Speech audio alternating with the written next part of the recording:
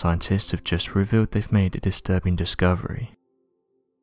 More than 80% of Americans, ranging from both adults and children, had a weed-killing chemical inside them, and further research shows that this chemical has a direct link to cancer.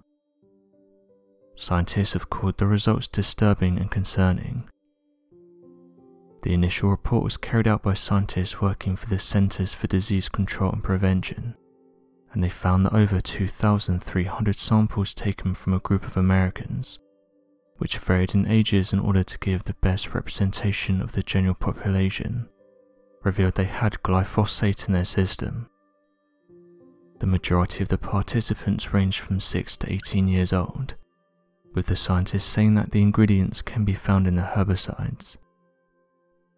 Alexis Temkin, toxicologist at the Environmental Working Group, said the following: "Glyphosate is the most widely used herbicide in the country, yet until now we had very little data on exposure. Children in the US are regularly exposed to this cancer-causing weed killer, and this is through the food they eat virtually every day. The company behind the product has been circulating these for several years now, even though researchers knew about the product and labelled it as a product that causes cancer. The company didn't get away with this though, and was ordered to pay out over $10.9 billion in 2020. This was to settle thousands of US lawsuits who said they had cancer. Countless people came forward and said they wanted the company to be held accountable, and each lawsuit cost them in the region of $125,000. Under the agreement, it was revealed that the company had to pay out over $8.8 billion to $9.6 billion, and a further $1.2 billion for future litigations. In March 2015, after a variety of tests had been conducted, researchers at the World Health Organization found that the herbicide was probably carcinogenic to humans. Scientists who worked on the data said that it was a horrifying discovery, and that high levels of the herbicide glyphosate have been detected in human samples for years, but the CDC only recently picked up on the fact that the two could be linked. The company then tried to say that the products didn't cause cancer, but the United States Supreme Court rejected these claims and ordered the company to pay out billions. Thousands of lawsuits came to light in June 2022. One story that made the news was that of Dwayne Johnson, a groundskeeper who had been working in California, but quickly went down with a terminal illness. After investigations were carried out, the results revealed that it was the weed killer chemical that gave him cancer, and he was awarded $289 million in August 2018. Leanne Shepard, professor at the University of Washington's Department of Environmental and Occupational Health Sciences, said the following about the recent discoveries: "I expect that the realization that most of us have glyphosate in our system will be disturbing to many people.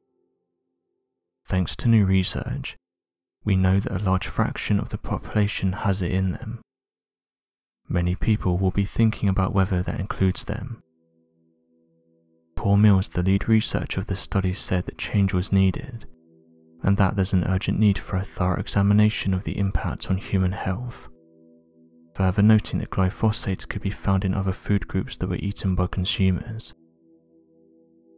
A worrying statistic is that 200 million pounds of glyphosate are used by US farmers in the United States, and this weed killer is used on crops such as corn and soybeans, with further studies showing that they're also used on non-genetically engineered crops such as oats and wheats, which are then being sent directly to consumers. Phil Landegrim worked for years at the CDC and the Environmental Protection Agency, but now directs the Program for Global Public Health and the Common Good at Boston College, and he had this to say: "People of all ages should be concerned, but I'm particularly concerned for children. Children are more heavily exposed to pesticides than adults, because pound for pound they drink more water, eat more food and breathe more air.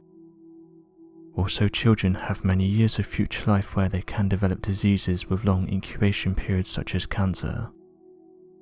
This is probably a concern with the herbicide glyphosate. The CDC said the following on their website. Glyphosate is the active ingredient in weed killer products such as Roundup. Glyphosate products are one of the most widely used weed killers worldwide in farms, and also in home gardens and lawns. These products contain glyphosate in combination with other ingredients that help improve the absorption of glyphosate into the plant. Glyphosate-based formulations are easily bought in most stores. These products can have different combinations of other ingredients, or different concentrations of glyphosate. Glyphosate may get on unprotected skin and eyes when it's sprayed. You may breathe in glyphosate when you spray it onto plants.